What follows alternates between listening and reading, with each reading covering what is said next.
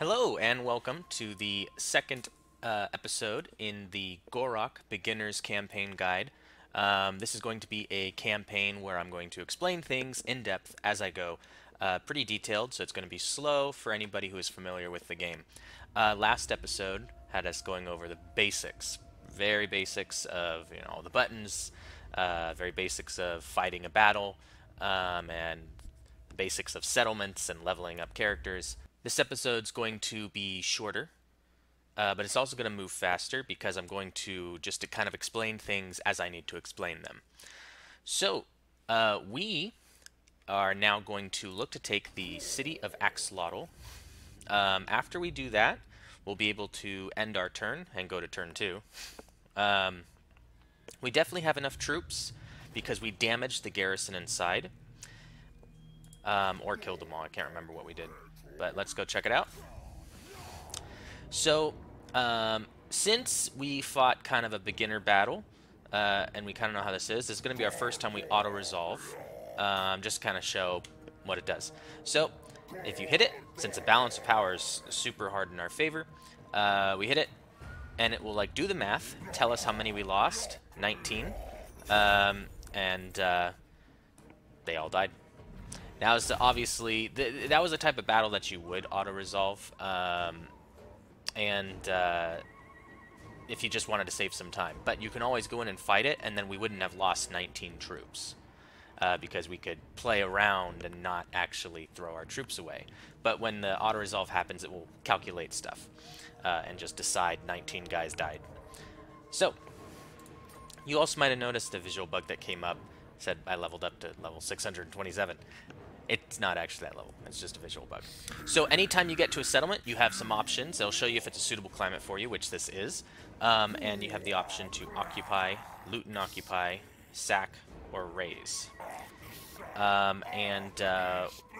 What they do is raising will just burn it to the ground. Sack is you basically go in and raid, pillage, right? And it'll help you heal. You'll get some money, give some public order problems. You could decide to sack and then occupy it, which gives you generally less money and and more public order problems that you're going to have to deal with.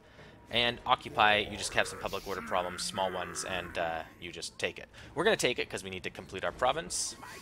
Generally, there is some strategy to looting and occupying because sometimes you may want to bring a rebellion about quicker. It's a way to help level up your hero. I'm not going to do too much of that in this campaign, even though it's a decently good strategy. The reason being is it's just a beginner's campaign guide, and I'm not going to be going over certain strats like that. Alright, so we're just going to occupy it. So we did gain a weapon from that. This weapon gives bonus versus infantry, which means that they are strong versus infantry. -6 enemy leadership for Skaven units in the local region. So any enemy armies in the local province will have that when they're fighting against this army or any other armies in our province.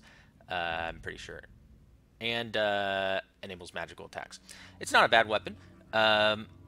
We probably aren't going to equip it on Gor-Rok because he has his weapon. And Lord Croak actually has a bunch of unique items, so he's all kitted out just from the get-go. So we will probably put that on someone later. So we can go to our overview and decide to build. It's a level 1 settlement. This will give us some timber to trade. We aren't doing much trading right now, so instead what we're going to do is we're going to focus on growth. Since we didn't focus on growth over here, we were going for the gold mining pits. We're going to go for growth here. That way we can grow up the settlement. We also have a level up on both Lord Croak and Gor-Rok. So Lord Croak will we're going to just level up his spells. It means that his spells will cost less magic and we can do it more often. It's an easy way to level him up first. This is the smallest one, medium one, biggest one. Alright, so that's fine. Oh, I guess I should show you a little bit more about Lord Croak's tree. He's got a unique tree as a hero. He's got a very interesting blue line that involves some utility skills that he can basically, when he's out on his own, away from the army, he can like just destroy walls by himself. These are his spell upgrades. This also deals with spell upgrades. this is a line that all other Slon have, other big toads have. Gives them like regeneration, and it allows them to cause terror and some physical resistance and magic resistance. This just gives them like more winds of magic, which means he can cast more spells. This upgrades his shield, the big dome that we had in that fight. And yeah, there's a couple other unique things up here. I'll explain it as I pick them as well. So Gor-Rok, we also have to level up, and since my mod gives more front-loaded skill points. So what we're going to go for is we're going to go down the red line just to start, because this, as we level it up, will give +4 melee attack for Saurus units, then +6 melee attack and +3 armor for Saurus units, and then +8 and +6. And it's going to be for Saurus units, which are the basic infantry unit, and for Lizardmen, in the Lord's army. So just our army, but right now, if you take a look, we have 4 in the army, and we're probably going to have a decent amount even to the late game. This is not going, I'm not going to be getting rid of Saurus, I would say, in Gor-Rok's army. I'll probably just keep it as Saurus. I'm probably not going to switch to any other infantry, so that'll still be like his basic infantry that I'm going to keep in there, his front line. Sometimes some people don't go for this because they're going to replace Saurus with Temple Guardians later, and those are buffed in a different path right here. Temple Guards have better armor piercing damage, so they're better against like heavily armored enemies like dwarves or chaos. So that is, sometimes people will go for that. I'm just going to keep Saurus in his army, and since this gives us 3 points, we're just going to level it up all the way. We are now ready to end our turn. So for this first end turn, I'm just going to show you how one of the biggest complaints about the game are the end turn times. There's a lot of factions, a lot of things the computer has to calculate. So it does take a little bit of time. That being said, if I decide if I have something to say during the end turn, I will probably keep it. If I don't really have anything of value to say, I might just cut the end turn times out of the video so you don't have to sit through them. That being said, they're not really that bad. So you can see right now we're going through all this minor Skaven factions and the minor Tomb Kings factions and the minor human factions. You know, it just goes through like that. There's just a bunch of factions, especially at the beginning of the game. And the one quality of life thing I hope they put in the future is the ability to kind of like look around the map. I can't move. You can, however, go to your, where is it? Your lords right here, and you can actually go to their level up screen while the end turn is happening in the background, and you can like look over stuff. So I may do that in the end turn just to like show you different, talk about different skill trees and things like that. So that's one thing you can do. Alright, so that was the first end turn. We have research available. So one thing about the Lizardmen's research tree is that there are going to be some buildings that we build that will have a little symbol like this right here. It says unlocks technologies. We built one building that unlocked technologies last turn, which was the Skink Forging Camp, the one that gives growth. It unlocks technologies, tablet of spawning. So if we did not build that, we wouldn't have been able to research anything right now, because the Lizardmen have to build buildings to research, essentially. Some factions are like that, some factions aren't. So we'll go ahead and take a look at the research tree, and the only thing we can research, because we have to build the buildings to get access to it. See, we need buildings required to start these whole lines. And how the Lizardman tree works is when you build a building on this left side, you can take it to here.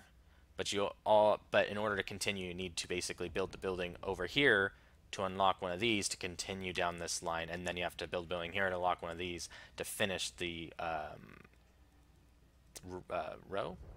Columns or vertical? Yeah, so row. So right now we're going to get a recruitment cost -5% for skink and chameleon skink units. We can't even produce those yet, but you know, it's there. Nothing wrong with it. And it's going to take 4 turns to do. We could also, since we have unlocked this path, we can click the furthest one or like some other place in the middle if we want to just have it research a chain for us, you know, like this, then this, then this. We aren't going to do that, but that is something you can do if you want to be more, I guess, efficient about it. All right. Why does it say we have research available still? Didn't I do that? I did that. I don't know why it says that.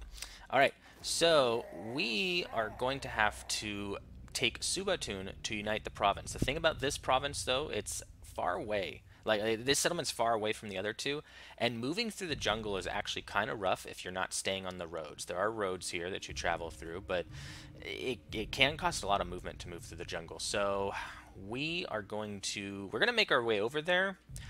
The last episode, Bak the Experimenter was the lord that we killed, who was over in this area. He does work for the legendary Lord Skrolk. I think his name's Skrolk. Well, let's go see. Clan Pestilence. They're the guys who do plagues. Yeah, Lord Skrolk. He looks like a naked mole rat. He's not happy with us. Yeah, he's the faction we start at war with. Yeah, he works for him, and they're down in this area, which means they're probably going to be sending troops over here and also up here. Because pretty much they could go up to the Dark Elves right here, which I don't think they're going to do, and they could go to the Dwarves, which I don't think they're going to do, because they're not at war with them. They're at war with us and a different minor Skaven faction. So we do have to prepare for his troops coming up. So I am going to move further down to try to block them. Or at least, you know, provide some resistance. I am going to move basically to the end of my movement. And I don't see anybody here. I'm going to recruit. You can recruit even after you move. Right now we don't have any source with shields, but we do have source without shields, which is fine. We'll replace them later. So we're going to be recruiting 3. You'll notice that we can only recruit 3. And that can be improved later through things like maybe buildings or technology, stuff like that, or maybe even Lord skills can allow you to recruit more. You'll notice it says local and global. Local recruitment is out of the province, the buildings in the province. So whatever you can recruit from the province, whatever buildings you have there, that's what you can recruit. Global isn't going to come into play for a bit, but but essentially you can recruit from anywhere on the map. It's just very expensive, takes longer, and you can only do it while you're garrisoned or in the encampment stance. That's when you build camp. All right, it keeps on saying research is available. I don't know why it says that, so I'm just going to skip that notification for now. Because I'm definitely researching. Oh, no, I wasn't. Because I canceled it earlier. See, no. Game knew better than I did. All right, so as you can see, this is a very easy turn. I just moved, recruited. I'm going to probably do some diplomacy right now. So Tenenwan is to our north, or to Hennaween. He might trade with us. So let's go ahead and see if he will. We don't have anything that we're trading, so it's just going to be us, taxing our civilians. He doesn't want to do it yet, which is fine. We don't want to trade with the Dark Elves. They probably won't want to. They don't like us. The Dwarves we could trade with. And military access. So what this is it removes the diplomatic penalty for trespassing on another faction's territory. Basically, without military access, if you walk on somebody's land, they won't like it. But if you have military access, they won't care. And same thing with you. It means they'll just kind of go through your land as well. It doesn't mean you're military allies. It just means you're letting each other cross your lands. Trade agreement he wants as well, kind of. You can see there's like colors, so like green, and that one was yellow. Green, he wants it more, right? I do not want to fight the dwarves right now. I don't know if I want to give them military access, because I will want to fight them eventually, I'm pretty sure. So let's just get the trade agreement, get that little extra income. Yeah, looking at the diplomacy screen before you end your turn is not a bad idea. That's going to be it for now. There's really not much else to do for us. So let's go ahead and end our turn. So I may as well take advantage of these to look at, let's see, look at the yellow line, I guess. So this will upgrade his weapon strength, and it upgrades it more when he's fighting against certain enemies, because lizardmen have certain enemies they don't like. Thick-skinned adds more armor to him, 7 and 15. Blade Master adds more melee attacks, 6 and 12. Indomitable adds more leadership, 6 and 12. One of the things that Gor-Rok can get, one of his skills, let me see if I can find it. Right here. Unflinching makes him unbreakable, and that means that he will never run away. So you might be wondering, what's the use of adding to his leadership? And unless I'm not mistaken, which I don't think I am, adding to his leadership will add to his leadership bonus, I'm pretty sure. But like keeping other troops in the fight. But that's something I maybe want to look up because I don't know for sure. Oh, there we go. So we're going to kind of inch forward a bit. You'll see down here there's a yellow line cutting through that shows basically this is the border of our territory. So if we were to go here, we wouldn't be able to recruit at the end of our turn because we wouldn't be able to recruit at the end of our turn because we wouldn't be in our territory. So let's just inch down here. We don't see the rats here. I'm trying to decide if we do want to just recruit right now, since we can't make it anyways. I think we will. So I'm not going to move the full length that I can move, so that way I can recruit more. I'm not recruiting the spears. I'm recruiting the clubs. The reason why is that the clubs they have a higher, well, let's see the differences. So we're going to pin this right here. We'll pin a unit's stats on the side, so even if you stop hovering them, you can go and look at their stats. And then if you hover over a different unit, it will show you the differences. So we see -5 melee attack for Soar Spears. Means that Soar Spears are not going to be hitting as often when they are in a fight. But they do have +4 melee defense, so they will be tankier. Their weapon strength is also -10, and their charge bonus is also -6. You mean like, wow, spears are definitely not as good as swords. I mean, they're getting +4 melee attack, but they're losing all that other stuff. But there's another difference at play here, which is if I take this away, see predatory instincts and predatory senses, sorry, and primal instincts. Those are their traits they have. Whereas this, now they get anti-large and charge defense against large foes. They are better at taking down like cavalry because they're spears. So Skaven right now are not going to have a lot of large units. They do have some later in the game, but right now they're going to have small infantry. So we're just going to continue recruiting clubs or whatever they're called. Mace, I don't know. And there's really nothing to do over here. I don't think there's any diplomacy we need to do, so we'll just end our turn again. Let's continue looking at the yellow line. Oh, we have diplomacy. So maybe he's going to give us a trade agreement? Yes, and he's going to offer 200 to do it. So that seems like we just take that. Now, you can always counter-offer if you're like, well, I want to get more out of him, right? You think he'll pay more than 200 or something like that. You want to add to the agreement or take away something. So I'm just going to hit the button just to show you. So if I hit counter-offer, I can exit things out. I could click on at something and like change the amount. And it'll tell me like the likelihood of success. I'm actually not going to change anything, but that I just wanted to show you how that button worked. And so I'll just propose it back to him, the same offer. He accepted it. He accepted his own offer. All right.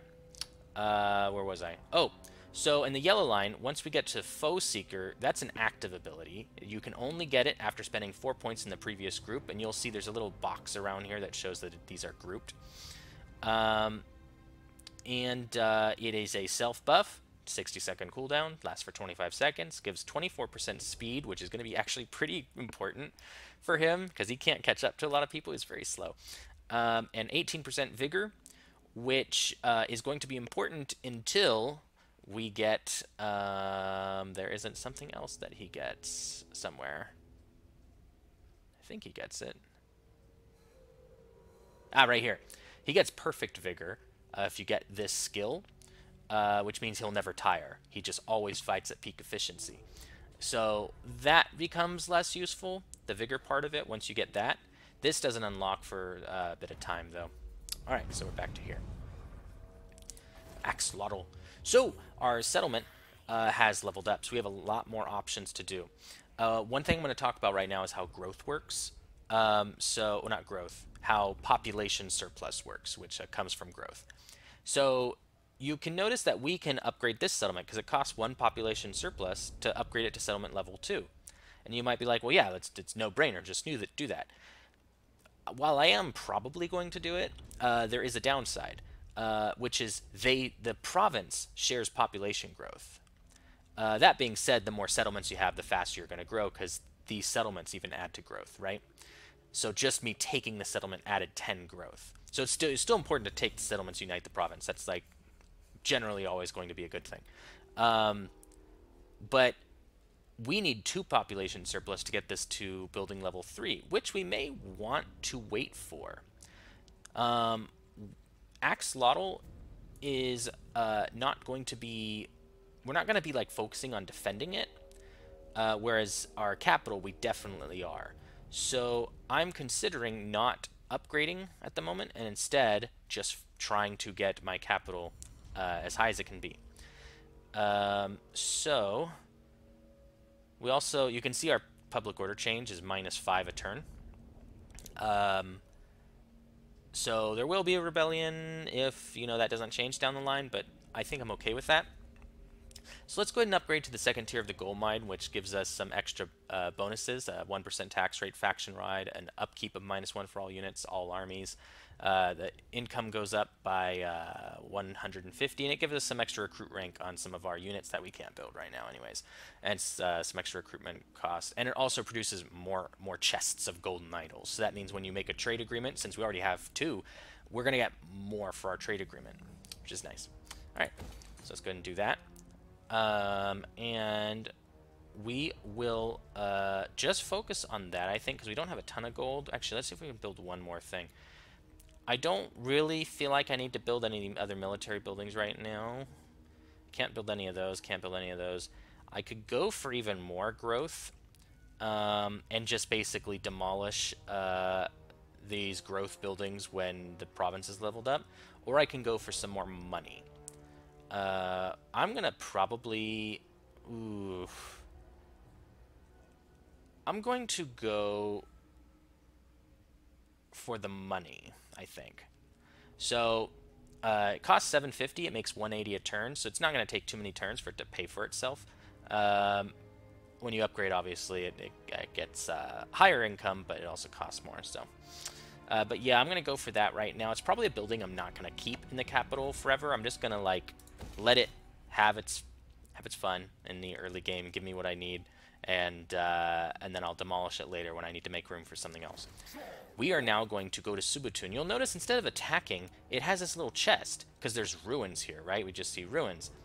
Now, generally what this means is that, oh, no one's here. No one's home, right? It's just ruins. And if you click on it, when you get to it, it'll be like you can search the ruins, try to find something valuable by solving a puzzle, which sometimes are insanely hard. Or you can just colonize it, which would deplete your army and also cost some gold. A lot of your troops will be like hurt because they're like joining a society. They're like starting the colony, right? And so there's a downside to that, and it might take a while for you to heal back up. But we are fighting against Skaven, and Skaven are filthy, dirty rats who don't build cities. They like live underground, so like they'll live below ruins. And so when they take a city, it just looks like ruins to us. We don't really we don't know if Skaven are home. There's probably Skaven here. So we just got to keep that in mind. But we do have a decently sized army, so we're going to move in. Oh, they are not here. However, I don't have the gold. So what I could do is I could search the ruins to show a puzzle, which I may do that just to show how they're like. But it will be wasting a turn of not colonizing. But the other thing I could do is I could hit do nothing. Since I have some movement left, I could hit do nothing, go back, cancel some of my buildings to get enough gold to colonize. However, colonizing does leave my army weaker, and I want to make sure if they're sending somebody here that I am ready, right? So I am actually going to search the ruins. It does give some XP, it'll give a puzzle, Hopefully it's not one of the hard puzzles, because if it is, I'm pretty much guessing. So let's do it. Okay, it's not one of the crazy hard ones.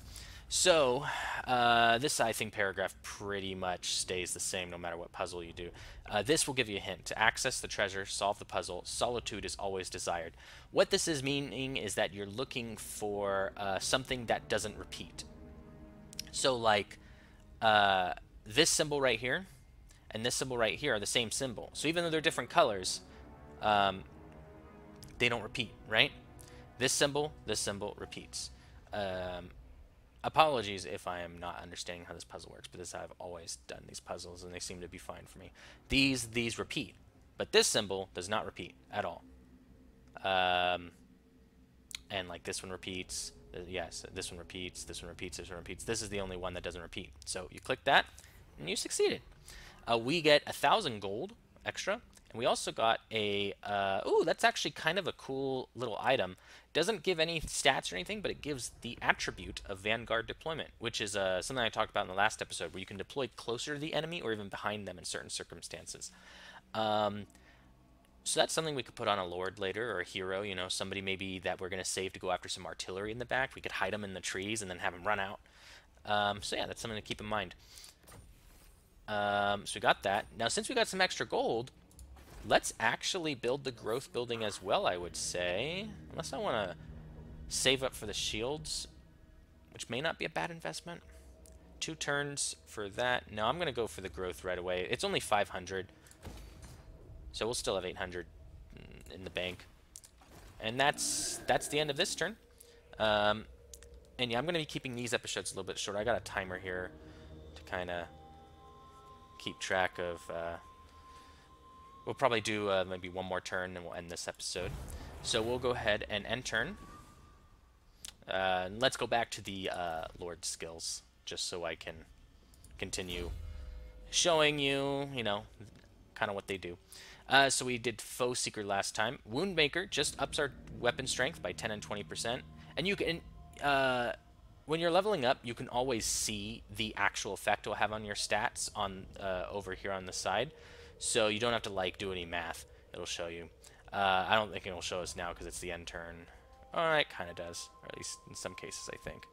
Anyway, so yeah, this is gives you more hit points, 7% and 15%. This gives you more melee defense, which... Oh, no, that was armor earlier. So melee defense, chance of not getting hit. This gives you more speed, which is... Yeah, that's... I'm going to be getting that for him because, again, he's very slow. I'm probably going to be getting most of these in the yellow tree. Deadly Onslaught is an ability... Like Foe Seeker and Deadly Onslaught, they're like abilities you'll see on a lot of other lords that have some combat tendencies. This one's much better for us than Foe Seeker is. I'm going to just go back to it real quick just to show you. So, 90-second cooldown, 31 seconds, it buffs yourself, 36% charge bonus, 20% weapon damage, and 20% armor-piercing damage. Ideally, you want to pop this as you're like charging in on a valuable target. What you'll see me do is when I get this, I'll pop this and a lot of his other abilities right before I charge a lord to get, and hopefully I hit him and I can get a big hit in. So yeah, we might do an extra turn. Actually, seems like I thought we were going to get further. All right, we are going to continue not upgrading this. This is 1,000 upgrade. We are actually going to upgrade our spawning caverns right now, because the shields are actually very relevant against the Skaven. They have a lot of small arms fire that they will pepper us with as they get better troops. So I am going to use 2,000 to upgrade that. And again, you can always cancel something later. I'm going to move... I'm not going to colonize. I'm going to move just a little bit closer. So I see him now. Lord Gor-Rok has 10 units. We don't know what's in his garrison. That's kind of the strength of Skaven. You just don't really know much about their settlements until you actually like engage the settlements.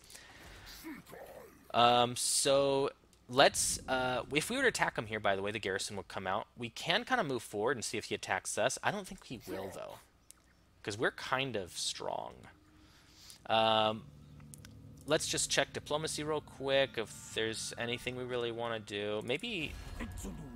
No, there's nothing really we're going to do here.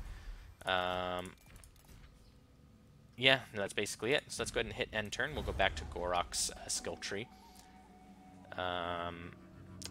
Let's see, there it is, and boom. All right. So we did that one. Okay, so there's some blessings you're going to see right here. This is on some Lizardmen Lords. They'll have blessings. Source Lords for Lizardmen will have these. You can only get one. Choosing one locks out the others.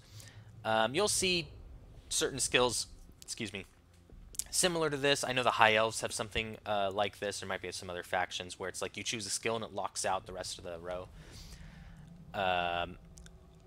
The one that we're probably going to go for is going to be this one right here. Gives them plus 10 armor, so it makes them tankier, and upkeep minus 20 for source, 20% for source, infantry, and temple guard units. He already has, if you remember, one of the faction effects is his Saurus already costs less. Let's see if I can find where that is. If that's here. Is that here? Maybe that's not here. No. I'll have to find out where that is. It's like our faction effect, I think. And that will stack. So upkeep minus 20%, and then more upkeep. I can't remember what the exact percentage is. I think it might be another 20%. If we were going down the blue line, you could get that even lower because there's more upkeep reduction in the blue line just for your army in general. So that is some people like to do that. There are certain lords or factions or like with particular units that you can essentially get free armies. All right, so we got the technology research, which is not going to do much for us right now, but you know, it's a means to an end, kind of. So it looks like he's coming out to maybe challenge us. We can see Skaven Slaves, Clan Rats, Clan Rat Spears. He probably has some better units in there that we just can't see. He still is within the garrison, but I think we can just deal with this. This unit is not in his army. This is a hero he decided maybe to... it doesn't say he tried any hero actions on us, because you can like try to damage one of the units in the army with a hero or anything like that. So this seems like a no-brainer to attack, I would say. Even though we don't know the garrison, and we don't know what his good units in the army are, I think we can do it because we got Lord Croak, who just, you know, he's like a big nuke. So let's go ahead and do that, and then we'll do our buildings afterward when we see how much money we have to work with. Alright, so this is going to be a little bit tougher of a fight, as you can see, mostly because of their garrison. Oh, no. Oh, so here's what happened. This is why this is going to be a tougher fight. So, the lord that we saw wasn't Lord Skrolk, which I should have noticed. I'm not super great at the game. So, this is just another lord with another army. His army is pretty bad, but very numerous, so we have to keep that in mind. But very low tier infantry. Lord Skrolk was hidden in the settlement. We just or nearby. We did not see him. He's got some plague monks, which are better infantry. He's, you know, more clan rats than Skaven slaves. So there's some slingers, and he's got a plague claw catapult. That's annoying. That's very annoying, and we don't really have a fast unit to deal with it. Maybe we could send the javelins after it. And then he's got the settlement garrison, clan rats, Skaven slaves, and night runners, which are more missile infantry. We can click on this to kind of see what the terrain's going to be. It's, you know, it's just kind of a general overview, so we can see what we're dealing with. So we don't have any vanguard units, so we can't really think about that. The trees over here, maybe we could use that to our advantage, but I'm pretty sure we are going to deploy before he sees us deploy, or before we see him deploy. Let's see. Yeah. Our strategy is basically going to be very similar. There's a lot of infantry we have to nuke, so we're probably just going to use Lord Croak a lot to do it. We're going to have to also use Gor-Rok himself, be very tanky. If we lose this fight, we'll retreat with our losses, right? And then on their turn, they maybe can catch up to us and try to finish us off. And then Lord Croak and Gor-Rok will be wounded. They're legendary lords, so they can't be killed until you kill the faction, but they'll be wounded. So then we'll be defenseless for a while. So let's do this.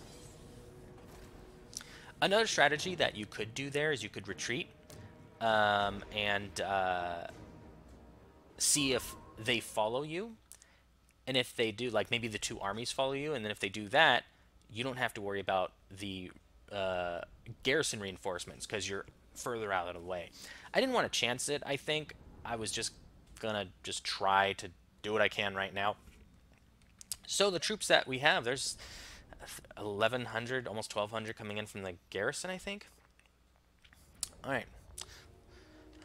Yeah, so we do see, actually, he deployed pretty far back over here, and it seems like his reinforcements, he's just going to gather his whole force.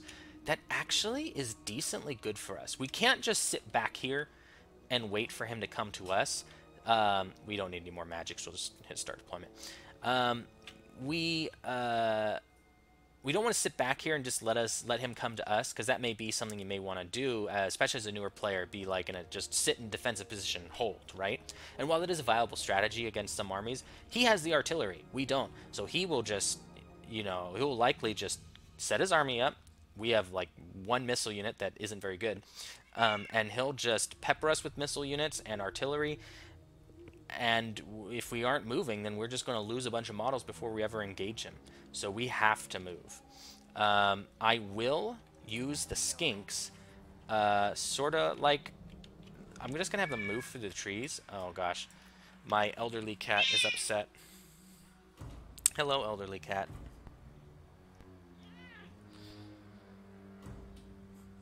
This will just take a little while.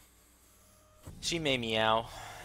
You know, she's like 100 in human years, so let's go ahead and put the shields in the front because they can block the projectiles better. I mean, not artillery. I also don't really want to split my line going through the trees. I'm hoping they kind of march up here, but they may not. Let's go ahead and we're gonna keep the spears. No, we'll put the spears right behind. That's fine.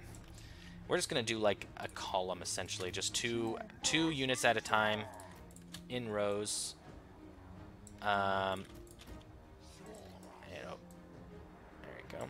We're just going to march them like that. The skinks, we're going to, as I said, we're going to use them kind of like a sneaky unit through the trees. Let's go ahead. Oh, I did not mean to do that. You guys get over here. No, this way. No, this way. All right, there we go. We're going to put Gor-Rok at the very front. We have to utilize his tankiness. We have to have him take a lot of the hits. We're going to put him in the center, and just to have him keep in this formation for the time being, we're going to group all of them. You can either hit this button or do Control 1 to group them in Control Group 1, and we're going to lock the formation. So when they, as I said, when they move, they're going to move at the slowest speed of everyone in the group. At the slowest member of the group, they're going to move in formation, stay in formation. And we'll do Control Group 2 for them. We're going to have them move up the trees and hopefully stay hidden because maybe they won't have any reason to go into the trees, and maybe they can sneak around and get the artillery, because I don't know if we're going to be able to do much against the artillery. But let's go ahead and start the fight. And so I can hit Control Group 1 and move them up here, and they're just moving in formation just like that. You can see them. Where's it? There we go. Look at them marching. Got Lord Croak hovering above on his little seat. Palanquin? I think that's the name for it. Palanquin. Our army isn't super diverse right now, but it will get much more diverse later. Lizardmen armies are one of the more fun armies to look at because they have dinosaurs and stuff like that. There we go. So over here, yeah, they're coming in. Looks like they are going to be moving in a wide formation. So they... Oh, this is something Skaven can do. They've spawned an enemy unit, like, from underneath. It's going to be, like, just clan rats, so just a basic infantry. It'll tie up this group back here, but we will definitely beat them. Their leadership is very bad. This is just sort of like a distraction. Honestly, if you're playing Skaven, don't use the unit like this, where you, like, spawn it in the back in a situation where it's going to lose before it even matters, because basically all that... I just do this, and they will rejoin. They haven't lost anything, and while they may come back, they're not really doing much, right? What you want to use this for is like on missile units or artillery units, because it has such an obscene range. It might even be map-wide. So you want to use this on units that they can actually do something to. I mean, to be fair, we don't have much that they can do it to, but they should be spawning these in flanking positions after we engaged. Like, they're doing nothing. The AI is using this badly, but if you're playing Skaven, don't do this. Let's just continue moving forward. We have to. Skinks, we're going to start moving forward now since I kind of see where they're going. I don't want to get them in too big of a situation. I'm going to put them on skirmish mode so I don't have to worry about them too much. Since they are going such a wide formation, it's something to keep in mind. We're going to charge in. Now, see how I clicked and they're just going to run in. We kind of want to blob. Because if we blob, they blob. And the more they blob... Now, we don't want Lord Croak to attack, so we're going to keep him right here. We are going to now start using our magic, because we should. We're going to do this middle one, I think, right here. We're going to do a shield over on... Actually, we can hit a lot of people right there. And I held Alt to not have it snap to a unit.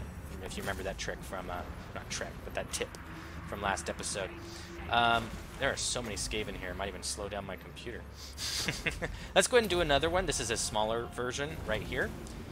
This is also the one we upgraded, so it's going to be more efficient for us to use. And it's still going to do a decent amount of damage. It's not going to, like, do as much as the bigger ones, though. But I might use that more, because that's 6 wounds of magic. That's 13, and we haven't upgraded this one yet, so it still costs a lot. So let's do another small one. Very low cooldown on his abilities. Gor-Rok, we're going to pop his abilities as well, give him some physical resistance. We may as well pop this as well. Keep him fighting, you know. Maybe have him charge in on the Lord in the back. Skinks, we're going to move forward. Actually, we're going to move him around here. Yeah, just around here. That way we can engage the catapults. Yeah, no, I actually kind of want Gor-Rok to just get in danger, because he's just so tanky. And right now, he's chasing off one of their lords. So that's important. Let's go ahead and move these guys up. These guys, let's move them over here. Again, the blobbing is kind of good for us right now, except against the catapult, but it's not that big of a deal. Let's go ahead and put a small little explosion right here. There is Lord Skrolk, something to keep in mind, but, you know, it's fine. So, yeah, Gor-Rok's kind of engaging a lot of enemies right now by himself, which is perfectly fine. Let's continue. Let's see, these guys, we're kind of in an awkward blob formation, but it's fine. You can see if there's someone not attacking. So he isn't attacking, but they are. But they're probably attacking. Yeah, they're attacking. But little symbols will show up show that they're in melee. So if a unit's not in melee, you might be like, oh, what are you guys doing? Now we have this unit that's rampaging. Let's go ahead and stop them, just, you know, in case we need to control them in some way. Let's go ahead and put him back in the control group. Let's go ahead and, no, come this way, Oh, that's right. They're going to run away because of Vanguard. So I'm still going to keep them on Vanguard, though. All right, we can maybe get, you know, I think I'm going to do it. Do I want to do it here or do I want to save it? No, I'm going to do it right here. And we're going to go ahead and put this down. Gor-Rok is still doing his thing over here. Let's go ahead and give him some more vigor and some melee resistance. There's a big explosion right there. So looks like some are starting to shatter, which is nice. The balance power is in our favor. Let's go ahead and take control group 1 minus Gor-Rok. I basically held control and clicked Gor-Rok to basically take him out of the highlighted group. And we're going to move this way. Lord Croak, we will stop attacking now. While he isn't, like, the worst fighter, you know, it's not something that we really want to do. Let's send him after... We just want him to tie up as many units as possible by himself. We also may want him to go after Lord Skrolk, but I don't know where he is. Let's go ahead, and I think the range is long enough that he can stop them from rampaging. Yeah, let's put him back in the group. We haven't really been paying attention to the javelins. That's okay, but it's not super ideal. Let's go ahead and send a contingent of the spears off to the side. Oh, some people are fleeing. Let's see. Yeah, keep going this way. They probably will regroup. But let's go ahead and do an explosion right here. Let's go ahead. Oh, they're starting to all break. So this is, they realize they're not going to win this. Look at how little damage he's taken. I don't know if there's anyone we can actually successfully run down. They're going to be faster than us. Let's just give some time for these guys. You can fast forward, give some time for them to get maybe another unit or two. All right. That's pretty much all we're going to do. They're pretty much all faster than us, so we'll go ahead and end the battle. It says we had a Pyrrhic victory, which I guess is kind of true. Just that means that, or Pyrrhic? I don't know. Just means we lost a decent amount. We lost half our army to basically have them lose kinda half of their forces. You can see Lord Crook himself killed 580. That being said, I'm fine with losing some Saurus right now. It's not the biggest problem. As long as these two are healthy, they can kind of carry fights. Gor-Rok could have taken on much more than he was fighting. He could be surrounded and do okay. He's just very, very good in those sticky situations. Going for the experience here is generally the better result if you're looking for the long run, right? You know, it's like, I'm going to level up quicker, but we need to go for the replenishment just to get as many units healthy as we can. So we're going to kill and eat them. So, we got the Rite of Ferocity unlocked because, for some reason. Oh, maybe because we have the gold. So he defeated Lord Skrolk, which means he's now immune to swamp attrition, which sadly doesn't do much for Gor-Rok because he was already immune to swamp attrition. We went over it in his traits last episode. But he does give public order -5 to the local enemy province, which is, it's okay. Honestly, this is, the immune to swamp attrition is nice. It's just for Gor-Rok, it's not that nice. So the trait for defeating that legendary lord wasn't very great for us. Oh, I guess I should say, defeating legendary lords, they each have a specific trait. So if one of your lords defeats one of their lords, if one of your lords defeats a legendary lord, they will get a trait specific to that legendary lord that they defeated. So it changes depending on who you, who it was that you beat. Some legendary lords have such good traits that sometimes people will hunt them down specifically, you know, to get a very good trait. For example, one of the ones I can think of on the top of my head is Isabella of the Vampires, Isabella von Karstein. She has a trait that gives regeneration, just a passive healing effect. So any lord that defeats her now gets regeneration. That being said, like for Gor-Rok, he can get regeneration, so that's not like super pertinent for him. He can get a lot of stuff. So while that doesn't mean that there aren't traits that aren't going to be really good for him. There are going to be some amazing traits for him. I don't have a list or anything. I wasn't really going to prioritize that, but that is something that you could do. Another thing you could do after battle is could be like, wow, I have a lot of units still, but they're all damaged. There is a reason to merge units together, right?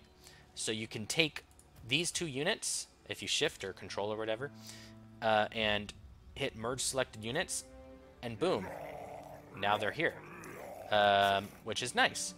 And you could do it even in bigger groups. So you could just all the same unit, shift, highlight all of them, merge them all together, and boom, so you have 75, 75, 75, and then 53. You can't merge these two because they're not the same unit, so we can merge these two though. We have 69. And I'm not going to merge these two because this is just going to make one of them full and one of them weaker, and may as well just keep them both kind of how they're at. So we have less units, but the fact that they're healthier means that they're going to generally be more effective, especially when it comes to not running away. Units that have low model count are going to run away more likely to run away in general. We did not actually kill the Lord Ian Roxborough, so he is still alive, and he will be regenerating if we don't go after him. Same with Lord Scroll. You can see they're going to be healing up. And the garrison also will slowly heal up. So we will want to push the initiative. That being said, we're probably going to save it for next episode. The thing that I'm going to go for here, I could upgrade this one. The next level gives Winds of Magic cost -2, right? Whereas the first level was Winds of Magic cost -1. Definitely not bad. But -2 on this Deliverance of Itza, this is the medium-sized effect. I think it's going to be much better because the Skaven are going to be bunched up in big groups, and this just does so much more to those big bunched up groups. And so I am going to go for this. Other options you could do, you could upgrade his casualty replenishment so your troops heal quicker. And, you know, it's like upgrade his little passive effect he has on the army. Or I could upgrade his shield, giving a cooldown to it. It doesn't really upgrade how much damage it prevents, but the cooldown is pretty significant. But I'm going to go for this because I think it's most pertinent when you're fighting against hordes of Skaven. And let's go ahead and do our buildings. Our settlements. We are not going to upgrade this still. We're going to go for money. I don't know if we're going to go for the second one. Plus 10 growth for a building that we're going to get rid of eventually. 1,180. We're not going to be recruiting. There's nothing really to save up for. We're not going to do... Oh, there was a Rite of Ferocity that we unlocked. Probably won't be able to do it now, right? Yeah, this one. It's 2,000 gold because we spent some gold already. It's not bad, but we're not going to be doing it right now. So, yeah, let's build this. And we also have some research available, which is just recruit rank +2 for skink units, which is actually really good. We just won't be recruiting skinks until we build the building, but we got that down. So let's go ahead and save right here. I decided to create some other save files, called them rollback. Basically, if an episode doesn't film properly, I can always reload these. That'll leave them basically at the end of the previous episode, so I can redo the episode. So I did do that. I guess that's the only type of save scumming I'll be doing, but it won't be because I lose, just be if an episode doesn't record. So let's go ahead and save Itza right here. Oh, and occasionally I might quick save before a fight. That's not because I'm going to reload it. It's just because just having more saves is pretty good. Like, I probably should have quick saved for that other fight. Just more saves, the better, you know. It's a copy. The game also auto-saves. Every time you hit end turn, it will auto-save. And basically, so you can reload the save right before the turn actually ends. So that's nice. So if you don't save in a while, you can always at least go back to the end of the previous turn. Alright, that'll be the end of the episode for today. Next episode, on episode 3, we're going to be finishing off what's left of the Skaven here. I don't know if they have... They might have more people back here. I don't know. It's possible this will be the end of Lord Scroll. He's like our beginner legendary lord enemy. You know, it's like a... It's kind of like what the game has designed us to fight first. If we finish him off right here, right now, that'll be incredibly amazing. It means we can build up this province relatively peacefully, and we can start going into Oxel? I just call it Oxel. And there's Oxel is actually a 4-settlement province, so there is a lot going on here. We'll probably have to fight the Dark Elves next, which are one of my least favorite enemies to fight. But it's fine. It's fine. We'll deal with it. Alright, but that'll be the end of this episode. Thank you for watching. I'll see you next time.